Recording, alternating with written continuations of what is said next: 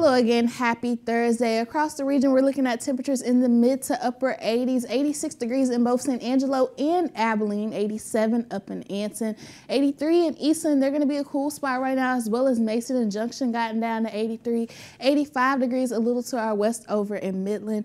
Tonight, we're going to see temperatures dip into the upper 60s to lower 70s under partly cloudy skies, getting down to 70 even in San Angelo. 69 is going to be the low in Abilene, 67 over in Eastland. They're going to be that cool spot tonight.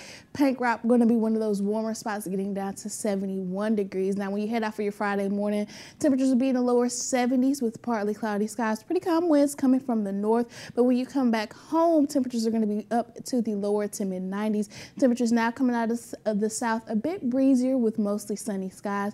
We're going to continue to see that warming trend as we go through the weekend. Temperatures peaking in the mid 90s, hitting right at average for this time of year, that average high 95 degrees. We're going to get up to 96 this weekend before that next cold front brings us back down to the lower 90s as we get towards the middle part of next week.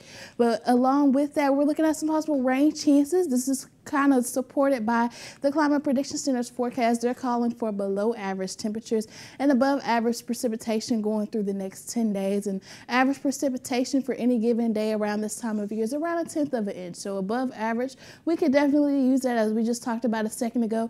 West Texas has not been getting a lot of love with the rainfall, so fingers crossed that that'll hold true. But as we look over into the tropics, we are still keeping an eye on those two disturbances. This one that's in the eastern Caribbean has about a 20% chance of development over the next 5 days, and then this one just off the coast of Africa, it also has a 20% chance of development over the next 5 days. And although both of these systems have a low chance of forming into named systems, we are going to be keeping an eye on the tropics, especially right now, because we're entering the peak of hurricane season. The peak of hurricane season is just 2 weeks away. So we're going to be keeping an eye on things over there. Here back home, here's a look at your 7-day. Ending this week on a dry note, isolated rain chances increase as we get into the start of our week next week. Once that cold front comes, rain chances become more widespread to scattered. Temperatures getting down into the upper 80s by this time next week. Back to you, Esmeralda.